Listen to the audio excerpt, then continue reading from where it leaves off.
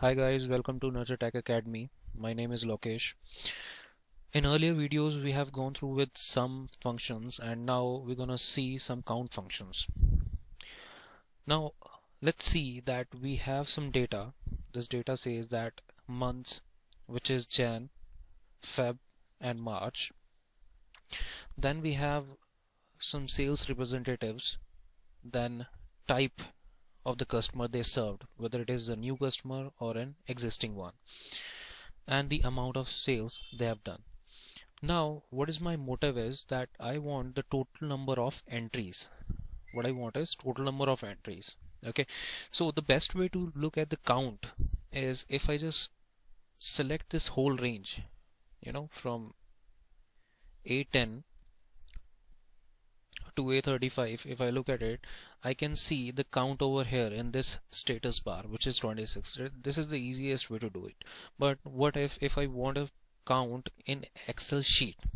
Okay, in this case, if I just count it and write 26 over here as, let's say, over here, let's say 26. Okay, so it's gonna be a hard number. What if someone insert a new entry, let's say like this? Okay, it will remain 26. It will not change. So it is always recommended in Excel that always try to put formulas wherever you want and references, so it should be dynamic. Anytime somebody or if you change the data, the result will automatically change, but it's a hard number right here, so it cannot be changed. So I am trying to undo it. Yeah, okay, so let's see how can I do it with a formula. Now if I use a count function, and if I look at the syntax,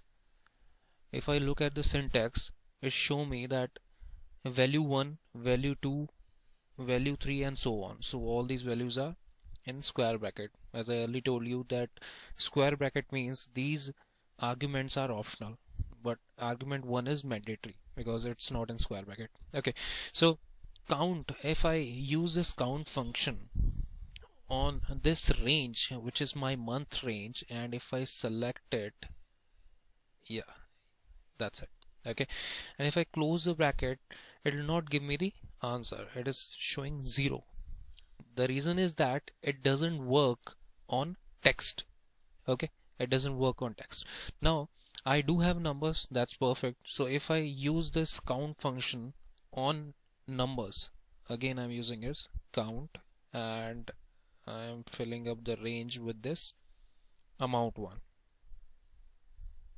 Yeah, and if I close the bracket and enter, again it is giving me a wrong result, which is 24, but the total number of entries, as we have already seen, were 26.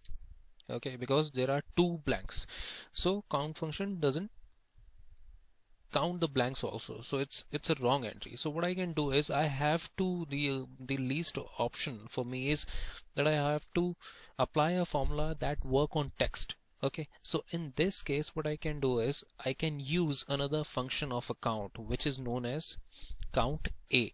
This one, count A. Now the syntax is pretty much same as in count.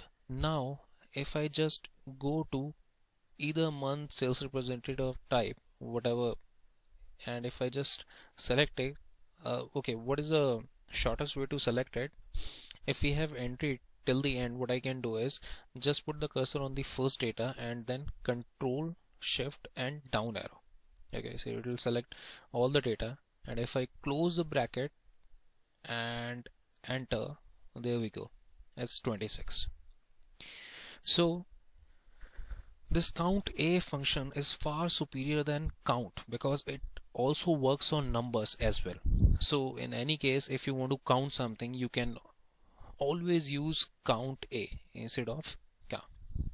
That's it guys, thank you, and in further videos we'll also see the other count function, let's say count blank, count if, count ifs and so on. Till then, goodbye. And one more thing, that if you want to buy our video tutorial, you can buy it. You can just visit this website and contact us on that.